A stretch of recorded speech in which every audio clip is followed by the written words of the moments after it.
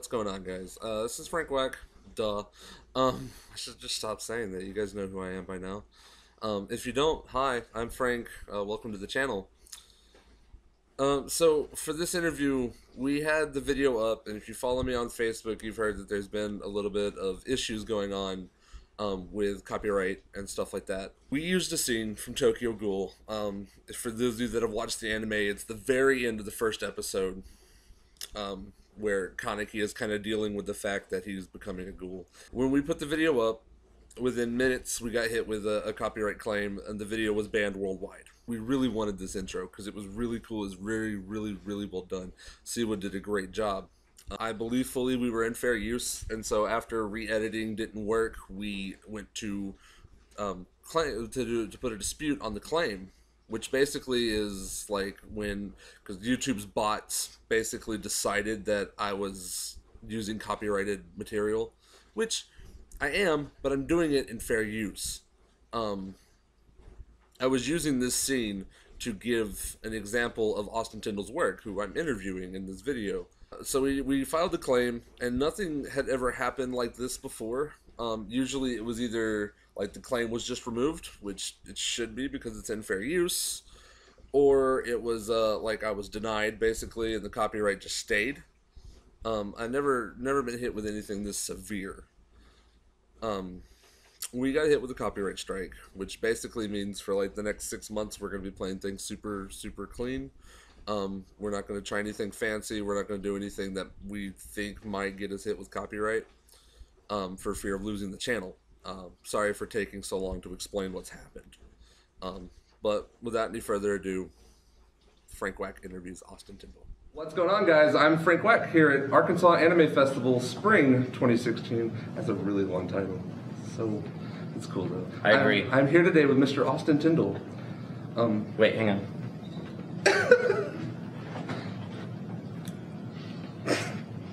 Okay, go. Just short fun fact before we get started. When I was doing my 1 minute spotlight videos to promote the con, for whatever reason I missed the N in your name almost every time. And so I did the whole video, I scripted it, I recorded it all, calling you Tindle. I'm okay with that. It's better than Tingle. And then Or is it? I showed the video to my roommate, and he's like, his name is Tindle. No, I looked at it, I was like, oh, no. I redid everything. How dare you? I know, I'm sorry. So just to get started, what was your inspiration for pursuing a life of theater? I was a wayward youth, and I never actually finished the 8th grade for various reasons. And I ended up going to this private school in 9th grade, and I was there way late, and they were like, hey, all the electives are full, you're going to be at dance. I was like, no, I'm not. And they finally made room to put me in theater, and it was a really small school, and I got a lot of attention. So that's kind of where it started, accidentally. But my need for attention grew from there. And that's the end of the answer. That's the end. Very nice. The second question I got for you. Do you think that doing like online fan dubs, like the Bridge series and stuff like that, is a good credit to use in a resume for like trying to be a voice actor? It's all a hustle. If you can sell it right, I would say go for it. Especially if it's the only thing you have for your resume, then go ahead and put it on there. Especially if it's some like Team 4-star stuff, because they got a lot of good stuff going on.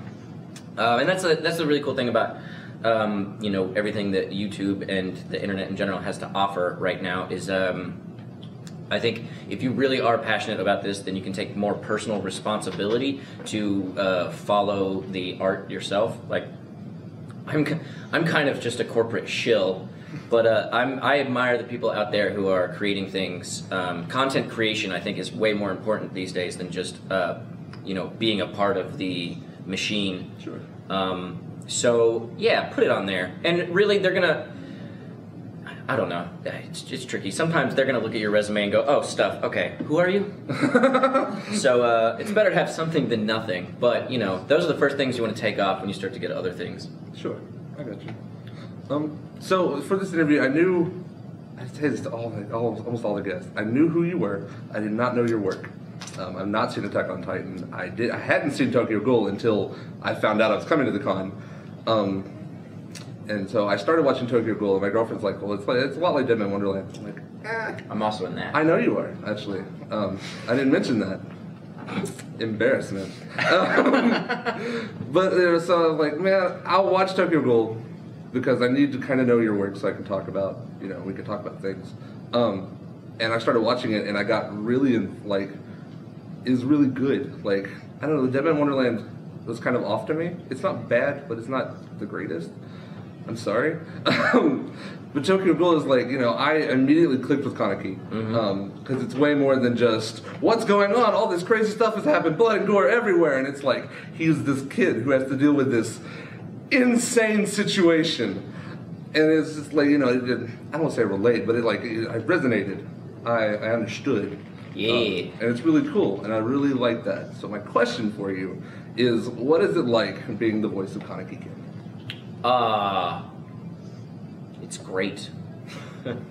I don't know. He's my favorite character too, and I think it's a character. I don't want to use the word trope because that has some negative connotation, but it is a character type that we see in anime a lot, and I think that Tokyo Ghoul has done a very good job of kind of demonstrating that story. I agree. So where like Guilty Crown reminds me of it because it's about a young boy that is dealing with a lot of power and responsibility. Right. The classic tale. But with Tokyo Ghoul, you cut out all the fat. There's no like food festival episode or beach episode. Like there's huge character arcs. Insert filler here. Yeah, exactly. They get rid of that, and so you see Toka and Kaneki at the beginning, and you see them by the end, and there's it's a whole different relationship and paradigm, and that combined with beautiful music and beautiful artwork, it touches me as well, and I touch it. Okay, that's not where I thought that was going. The next one I got for you, we talked about at the very beginning about how you were, like, what inspired you to become an actor. What is your favorite part about still being an actor? Getting to hang out with you. Oh my God. It's true though. No, cons are really fun. Look at this guy. I did get into it with the theater is really, really amazing because you have an instant connection and response to your audience. You can literally feel their reaction. And you get to take kind of complete responsibility for your character. Yes, your director tells you where to go and what to do, basically, but once the show opens, no one can stop you from doing anything you want. And so I really, really miss that, having, voice acting has been great for me because it's like a career and it's allowed me to eat. And it's still very enjoyable, but you don't get that same pure sense of play. So being able to come to, being able to hang out with you and come to conventions and do panels is the closest I get to still being able to do theater, because I get to be in front of people and do whatever I want. Do you have any Kaneki-related con stories that you want to tell real quick? Kaneki-related con stories? We could tell them about the charity auction on Friday. Yes. It's not so much Kaneki-related, but I did sell myself for charity.